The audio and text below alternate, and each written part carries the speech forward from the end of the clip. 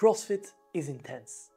The combination of interval-style workouts using various exercise modalities makes it intense not only on the heart, the cardiovascular system, but also on the muscles, the whole neuromuscular system. In this video, I will dive into just how intense CrossFit actually is and present data on the recovery process, how many hours or days it takes to fully recover from one CrossFit session. And at the end of the video, I will give you some tips on how to accelerate this whole recovery process. So if you are an athlete who often engages into high intensity sports, this is a video you don't want to miss. Alright, let's get into it.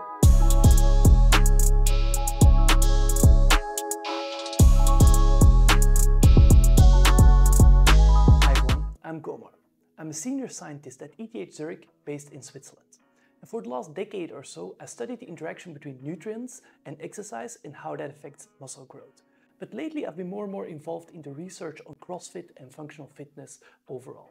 So the topic of this video would be first to determine how intense one CrossFit session is and then how long it takes to fully recover from such a session. So what is cool, for the last couple of years, there's been more and more studies investigating the physiological effects of one CrossFit workout. So for example, what they did is they measured the oxygen uptake during a CrossFit workout, such as Fran. So it's a typical benchmark workout that takes 2 to 4 minutes. So a very intense workout. And you see here that oxygen uptake immediately goes up once you start working out. That makes sense because the muscles need the oxygen.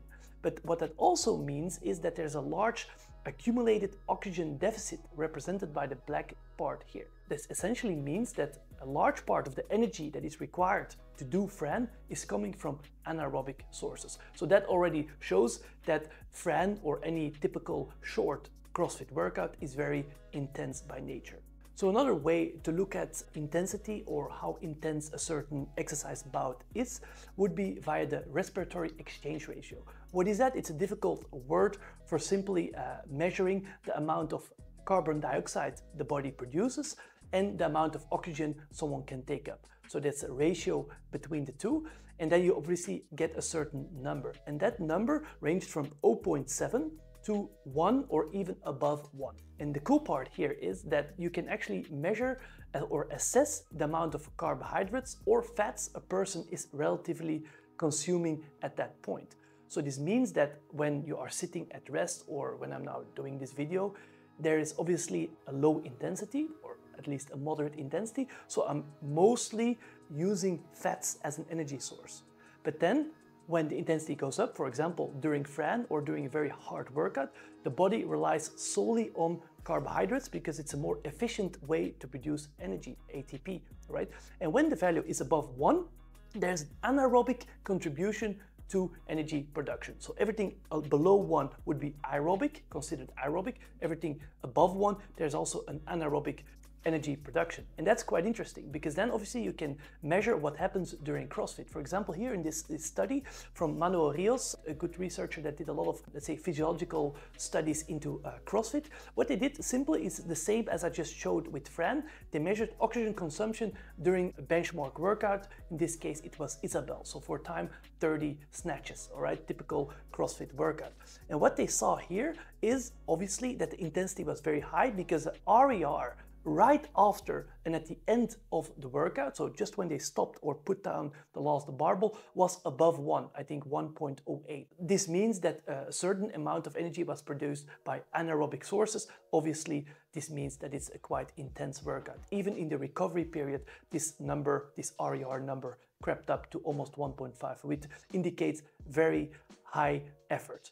Then you can say, okay, that's typical. We know Isabel is a very, and Fran are super intense, but what about longer workouts? So here they measured the differences or the variances between Cindy, so that's a 20-minute workout that is mostly or solely based on body weight exercises, and Fran, as we know, 21, 59 thrusters and pull-ups.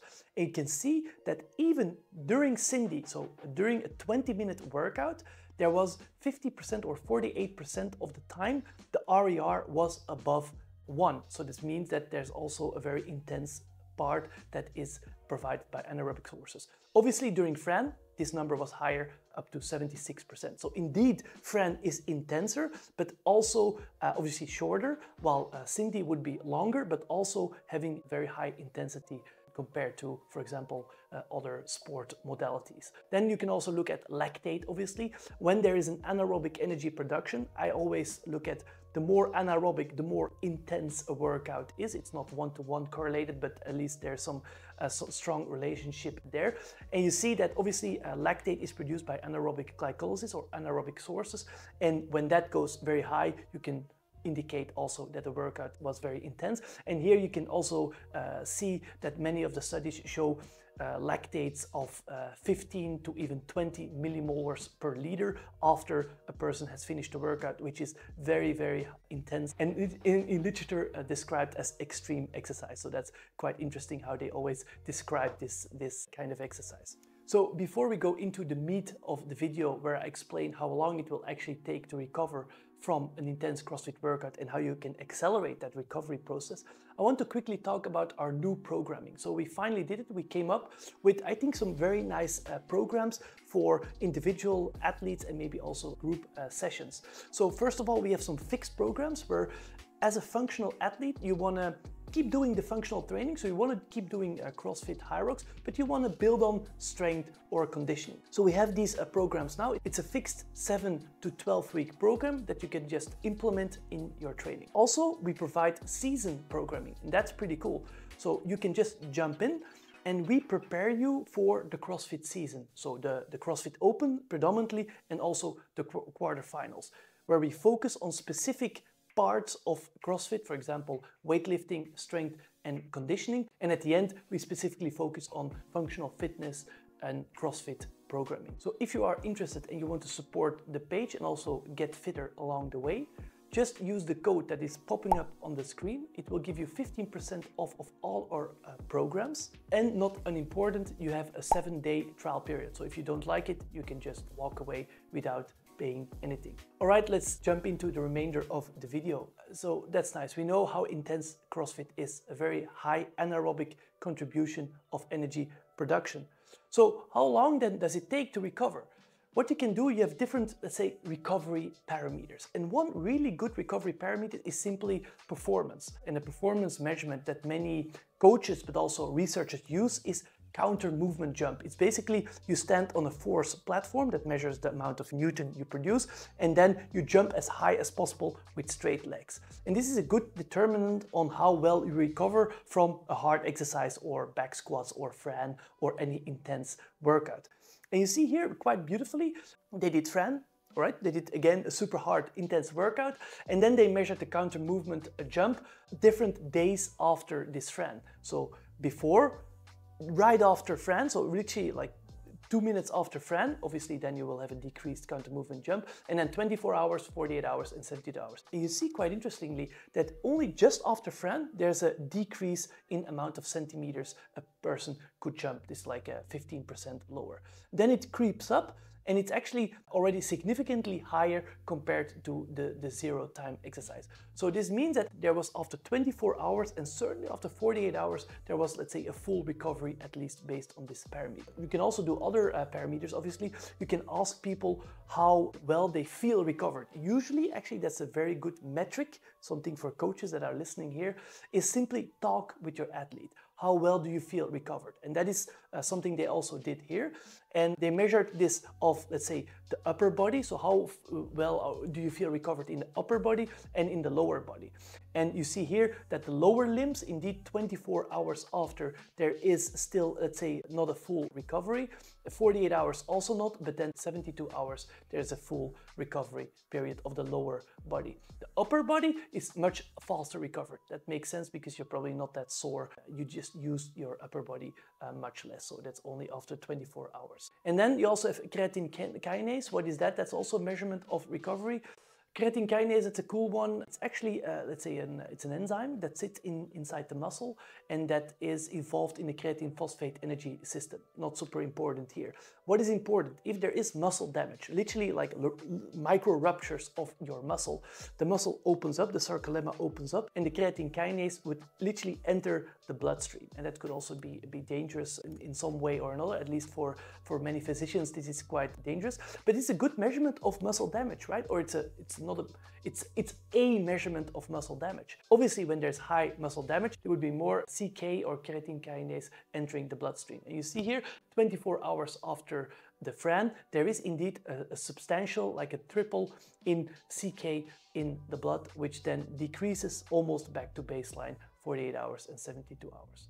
So this data indicates that after one Fran, so this is important, it's only Fran, it's not back squats or they didn't do high volume training, just one Fran. In relatively untrained people, it can take up to, let's say, 48 hours in some cases, or some parameters 24 hours to be fully recovered. Okay, this is one Fran in relatively untrained people. What does it actually say, right? Because you have something that is called the repeated bout effect. And a repeated bout effect is, let's say, an adaptation whereby a single bout of exercise protects against muscle damage when you do another bout, when you do a second bout. You probably felt that. For example, you start a new back squat session, you do 4 times 10 at a certain percentage, you feel pretty sore, all right? But then you do the same exercise or the same rep scheme 2 days later, you feel already a bit less sore, and then always less and less and less sore.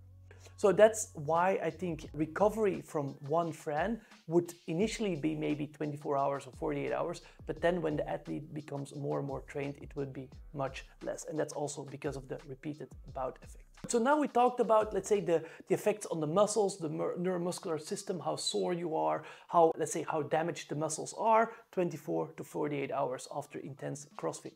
That's nice. But we can also look at it from, let's say, an energy perspective.